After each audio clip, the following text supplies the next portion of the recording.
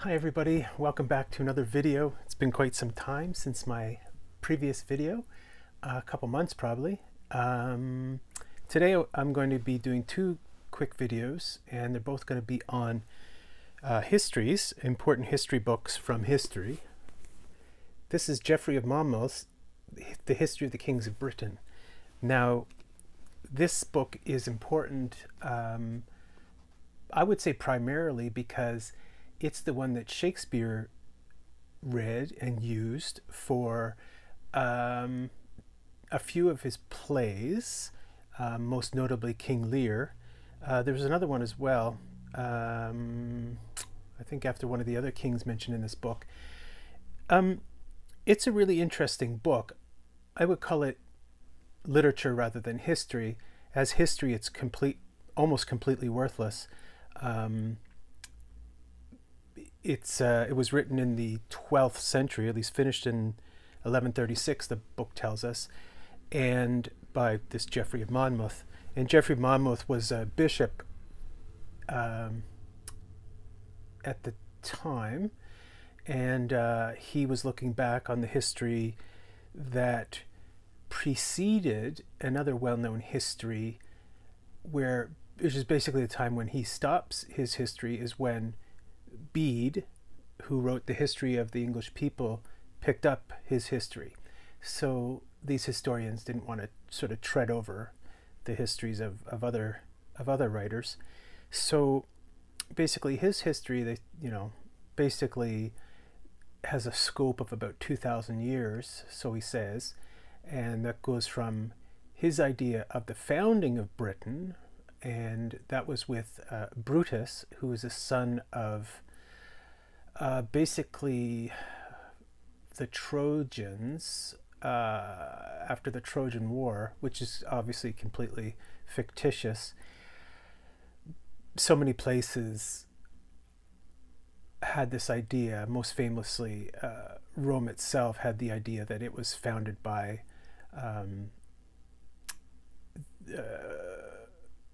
the Trojans as well. And that's, of course, the famous play or epic of Virgil, the Aeneid, right? That Rome was founded by Aeneas, the Trojan warrior.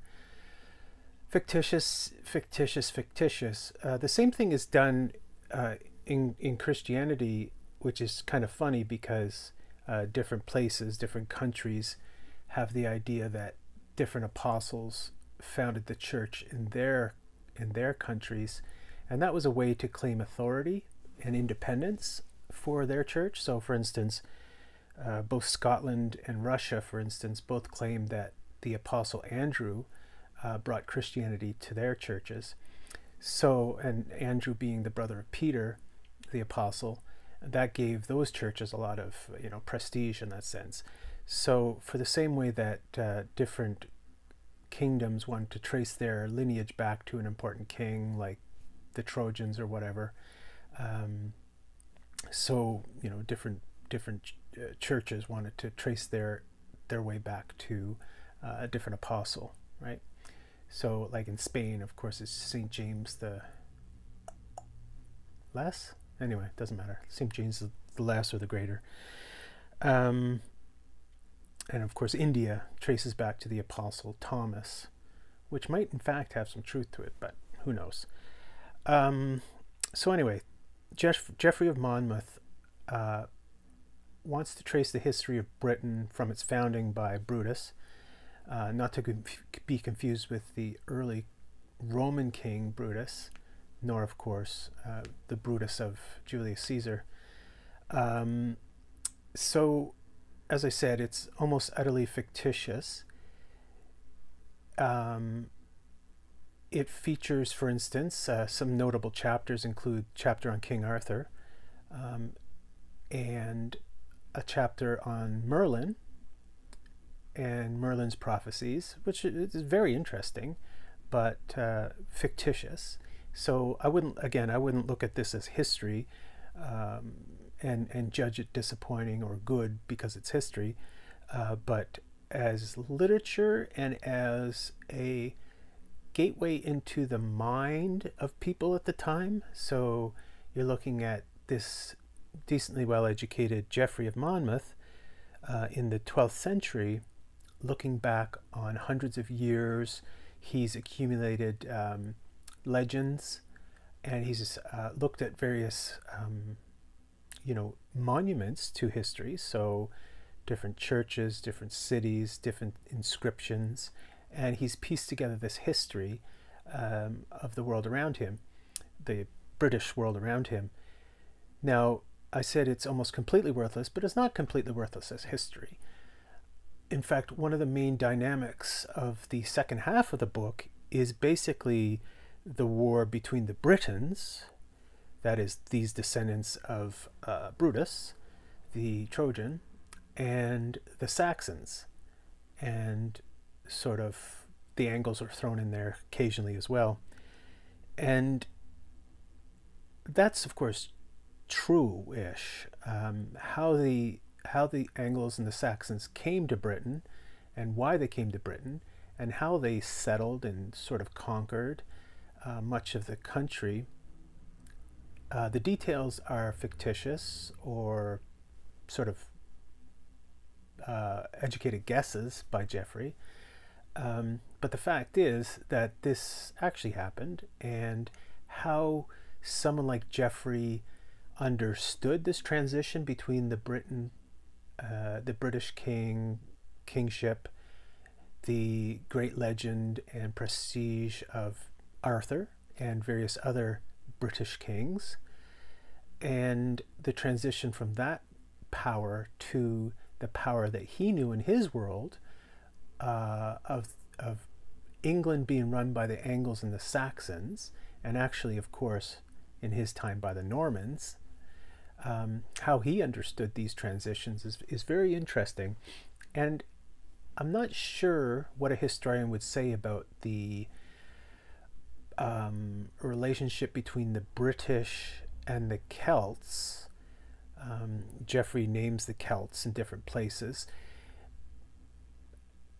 but I thought sort of at the very end of the history, Geoffrey remarks that most of the remaining Britons, as they're being conquered and subjected by the Saxons, retreated into Wales, and they stopped being called British and they started being called Welsh.